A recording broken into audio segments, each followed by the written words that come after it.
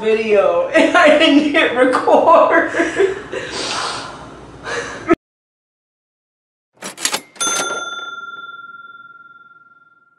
Okay. Okay. Starting from the top.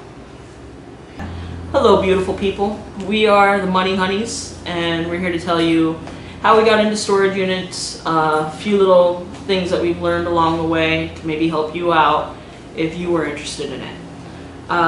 First things first, we got into it by watching Gjorgjievski. So if you're into storage units and everything, you've probably seen his videos. Yeah, so I was watching his videos and I was kind of inspired, and we needed a new couch. So I was like, you know what? Let's give it a try. I went on to storagetreasures.com. That's the website that we use. They also have some self-storage auctions, Locker Fox, Public Storage does live auctions. I mean, you really got to research. There are some programs that you can pay.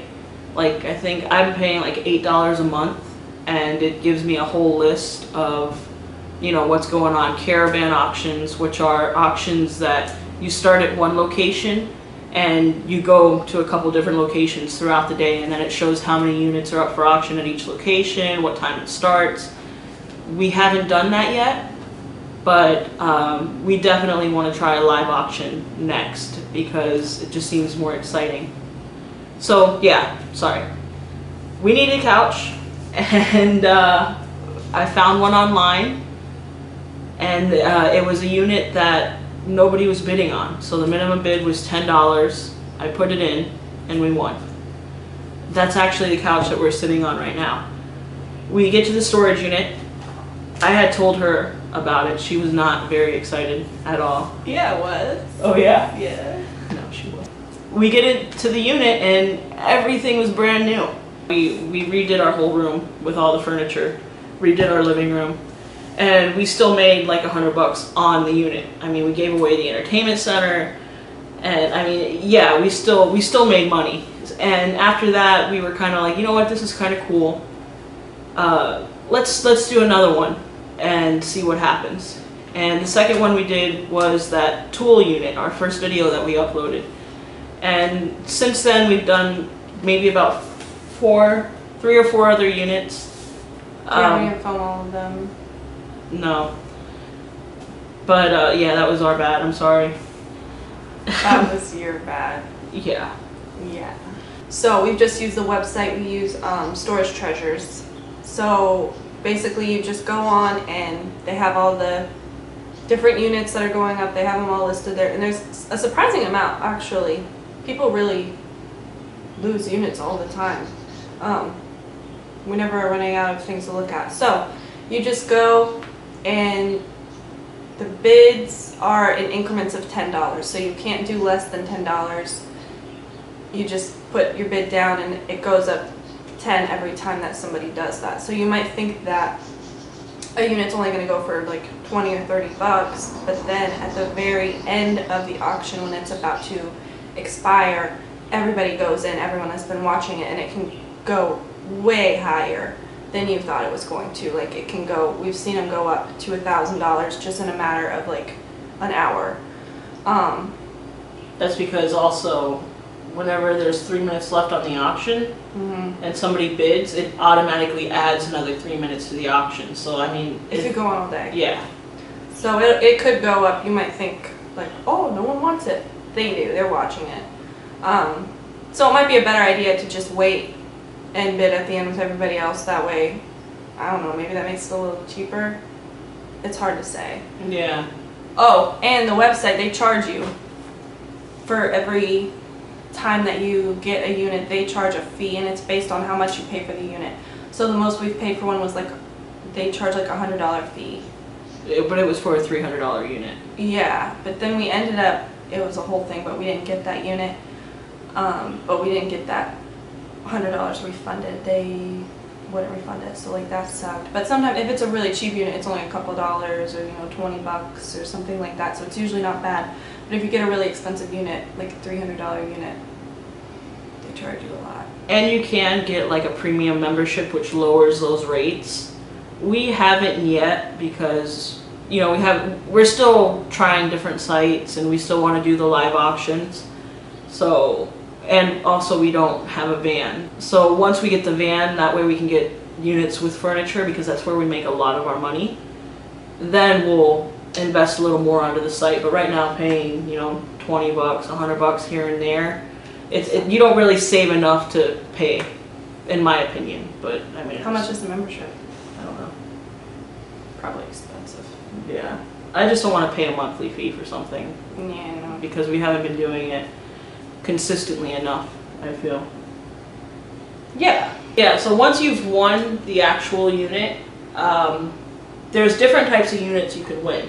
One of them is the you know, the regular storage unit facilities unit that they auction because the person didn't pay. It's called a lien unit, and those are easiest starting off because all you have to do is go to the facility. You have to put down a $100 deposit or whatever amount deposit they want. Usually it's $100. You fill out some paperwork. You pay taxes and fees and blah blah blah, and then they take you out to the unit and they let you know whether or not you can use the dumpster. Most of the times you can't, so just whenever you bid on one, just assume that you can't use the dumpster there, because I think we've been able to maybe once or twice. Yeah. Yeah, so just don't, if it looks like too much stuff and a lot of it looks like trash and you're not ready for that, then don't do it. Definitely don't do it. If it looks like there's a little bit of trash, there's probably a ton of trash. Yeah, exactly. Because who's going to put... If somebody's going to put a little bit of trash in the unit, there's probably going to be a lot more trash. Because who's going to store trash? People put such weird things. They really do. But yeah, so once you get there, you get to the unit, you got to clean it all out. It says under the auction that you won, or if you go to a live auction, they'll let you know how long you have to clean it out. Usually it's 48 hours seems to be our norm, but you know, I see some as low as 24 and others as high as 72. So yeah, once you get that, they want you to sweep it, do all that. You know, you get the unit cleaned out, they give you the 100 back. Another type of auction that they have are the manager specials, which could be, it could still be the storage facility. I've seen some of them with the storage facility, but I don't know exactly what those are. Or there's some manager specials or non-lien units of people that just want to auction out their own unit. They don't want to move it, they don't want to deal with it. Now with those, we won one of those, and it was my mistake. I didn't read the email that they sent me, you know, so do read everything. I'm one of those that I just agree to shit and click continue. Don't do that with this, because we paid. We rented a U-Haul and I lost $100, so we lost almost $200 because of my mistake. But yeah, the unit was a manager special, and some of those, the actual facility doesn't even know if somebody's auctioning off their thing. It's just a regular person going through the website auctioning the contents, and it was a good unit. It was a lot of stuff, jewelry and like electronics and stuff. Yeah, it was cool. I had stalked the guy because whenever I was trying to call him, he wasn't answering my phone calls, so I ended up like Facebook stalking him. I messaged his wife, like I found him. And yeah, apparently he owned a thrift shop, so it was everything. His thrift shop closed down, and it was just everything that was left over from the shop, I think. But yeah, with the manager special, you have to actually contact the seller. So that way you guys can arrange a pickup time, and you still have the 24 to 72 hour limit that the other units have. So it gets a little complicated. I've noticed the manager special units usually don't go as high, and I think that's why, because it's more of a headache to get.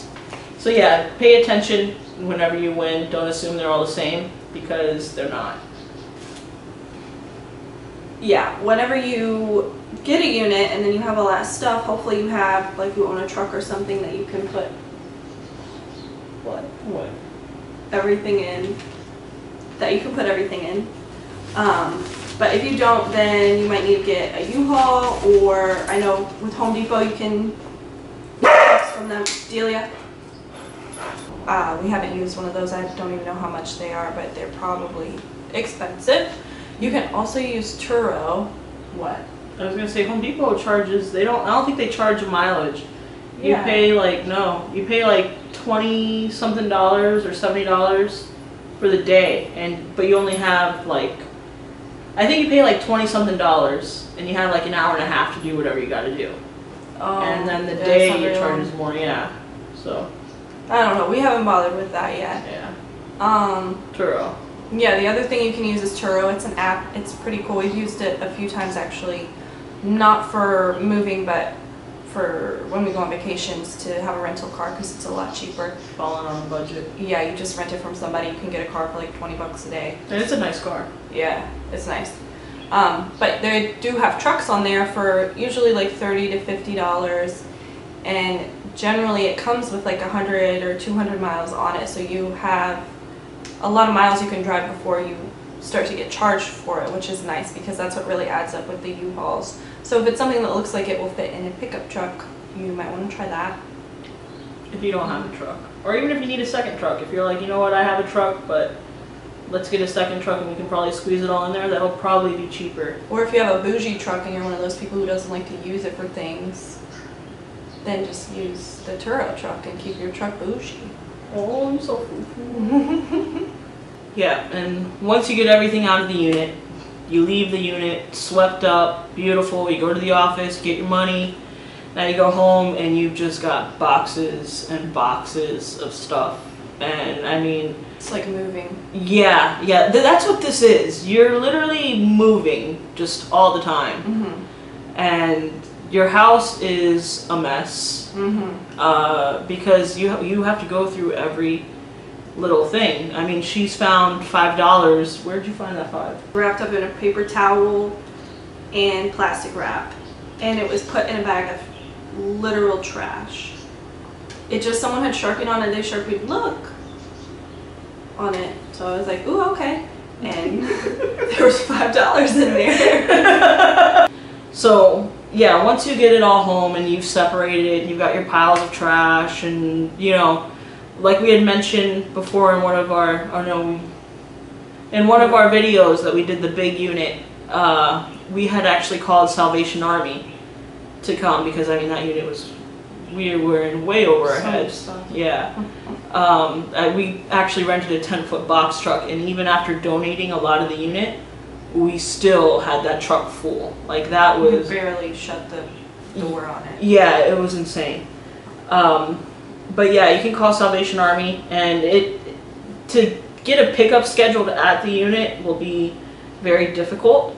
But you can, have them come pick it up at your house, and that's good because it'll give you time to go through everything. Mm-hmm. And yeah, no, you have to go through everything, all the pockets. This lady, she had 52 pairs of jeans, and most of them were new, but we still went through every pocket, like, to make sure.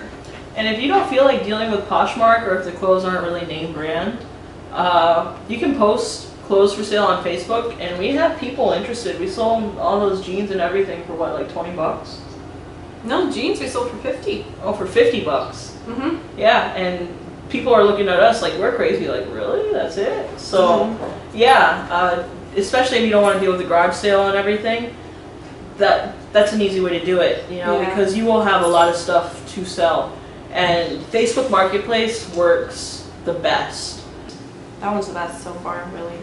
Yeah, and we've done eBay. eBay's been okay. It's slower money on eBay, but you get more. So if you are fine just chilling and letting it sell, like, just sit until it sells, go eBay, 100%. But if you want to just flip it and keep going, Facebook Marketplace. And also, we've done a garage sale. We're going to do another one. The weather hasn't really been on our side with that. But with our garage sale, we made almost $400. And, I mean, yeah, we got robbed.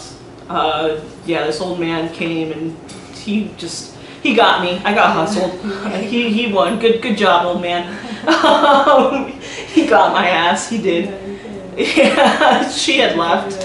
I was getting alone. his donuts. I was all back, alone. everything's gone. Yeah, it was only like 40 bucks, and it was easily like $100 worth of stuff. But to be fair, it was him and his wife, and they were like running around, and she was grabbing stuff and throwing it in a pile, and he's like, oh, but I don't, this is all just cords, and this is all just that. And I guess like in the process, what really hurt is we had some power tools, and I think she just like kind of threw some power tools in a box, and I didn't realize. I didn't really check through the boxes, so again, my mistake. And yeah, they got a bunch of stuff for like 40 bucks. It's okay. Yeah, I mean, honestly, that garage sale, it was all profit anyways, so we didn't really lose, but we could have made more. So it was one of those. It was fine. Yeah. You know, just charge it to the game, whatever. Yeah. We'll do another one. We're thinking about making the garage sale like a Five Below, or everything's $1 or something like that. Just get rid of it. Get rid of it and see how much we make. You might make more, you know, because if you get a unit with 200 different things in it and you paid $50 for the unit, it might be better just to bite the bullet if you want to keep going. And yeah, we'll do another one, and you're not going to give me this time, old man. I'm waiting for you. Lost security. Yeah, no, I'm going to know him. I can't wait. I'm going to start taking stuff out of the boxes without him realizing. Just charge him anyway. Yeah. I'm going to charge him for parking on my lawn. Yeah. But yeah, eBay, slow money, Facebook, good. Honestly, with Facebook and Let Go and things like that, furniture would be the thing to post. And even furniture, people don't want to pay money. They really are so cheap. Yeah. And, you know, just sell it, make some money, and invest it again. That's our whole approach that we're taking with this. We've been doing things pretty cheap, like selling everything pretty cheap so far. And it's cool too, because it's a win-win. Like, you know, especially with the furniture. Like, I know the mom, right? There was a mom that contacted you or something. Yeah, she like had just had to move or divorce or something. I don't know. She was broke. Yeah, and I mean, we're selling nice furniture cheap, and she's like, wow. She's like, oh my God, thank you. And she's like, if you get anything else, let me know. And that's a good thing. That's where a lot of these people online and stuff like that don't realize. Like, we want to keep our prices cheap, because now whenever we post on Facebook or we post on eBay or we post wherever we post, people will know us and they'll be like, oh, they have nice stuff cheap. We'll be their first choice. And that alone that alone will generate more income, because we're not waiting as long for the money either now. So we're trying to take a different tactic than other people. Like, you know, I know that bed is worth probably, you know, $800, but we sold it for $160. You know, and they were happy, we were happy, and we paid $10 for it. Like, I'm not going to say don't be greedy, because if you want to make your money, by all means make your money. But it's nice to do nice things too, you know, and that way people that got it, like, you don't know what kind of position they're in. You know, they're buying a bed off Let Go. So I've been there, we've all been there. Help them out. It's nice to help each other out, definitely. Yeah. Everything that we did earn from the first couple units, we were able to take that money and we bought tickets to Belize. Yeah, we went to Belize. It's really, really fun. It was a lot of fun. It was so awesome. And it was cool, because, you know, it's like our hard work kind of paid off, and we got worth something. It. Yeah, it was totally worth it. Yeah, exactly. And honestly, that whole trip costed us $800. Costed? What? Costed. That whole trip had cost us only $800. That whole trip cost $800. Yeah. Not including the food and all that. With food and everything and excursions, how much was it? Probably another $800. Yeah. So it was about $1,600 altogether. But half of it was paid for with the units. A little less than half, but yeah. I mean, our tickets and like our room maybe. Yeah, we have a breakdown of all that. Yeah. That we'll put in another video. Oh yeah, if you go through a unit, if you get one and you find like a bunch of pictures or like ashes, like human remains, which happens sometimes apparently, if you find like flags that are folded in the triangle, anything that looks really personal that you're obviously not going to get anything from, you can give it back to the storage unit and they will track down the owners and try and give this stuff back to them. So that way you don't have to feel bad like throwing away boxes and boxes of pictures and things like that, because they'll get all that back. Which is nice. Yeah. Because I lost a storage unit. Now since I've been doing this, I've always wondered how much my unit went for. You know, because I had nice stuff. I had a TV, I had a couch, I had a whole box filled with like shoes, and they were nice shoes. Probably a couple hundred. Yeah, no, that unit probably went for a lot. And you know what's crazy? If the unit goes more than what's owed, they're supposed to give the rest of the money to the owner of the unit. You didn't know that? I didn't know that. I could have had I could have lost a unit but made a couple hundred. I'd be like, oh, I would have done that myself. Yeah. You know, like. So if you lose a storage unit, I guess they don't have to tell you that? No, obviously not. They didn't call me. So if you're in the process of losing a unit, check with the storage place after it went up for auction. Went for. Yeah, you might have made some money. So.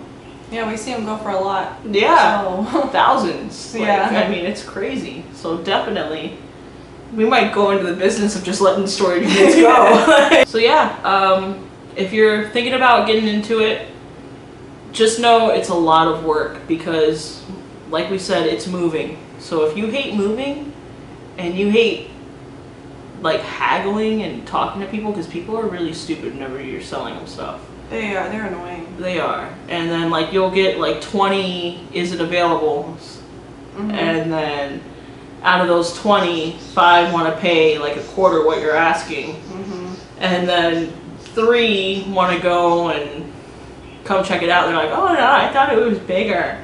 Oh no, that doesn't look like that. Oh, I can't show up. I have to go to work. Yeah. People suck. They're inconsiderate. Yeah. So if you're buying stuff online, be more considerate of people's time, please. Yeah, be nice to them. Yeah, and if you don't have anything nice to say, don't say anything at all. Yeah.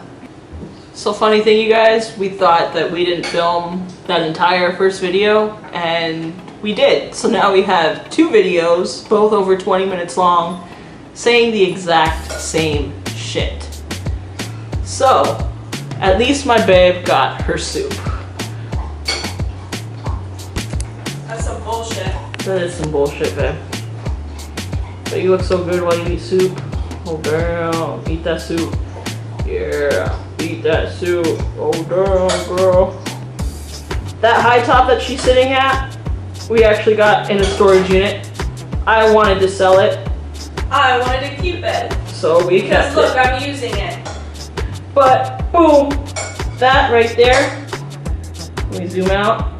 There we go. That right there is the blue couch that we got in our very first unit. Hey. Hey. Don't show them that. I love you. All right. Bye.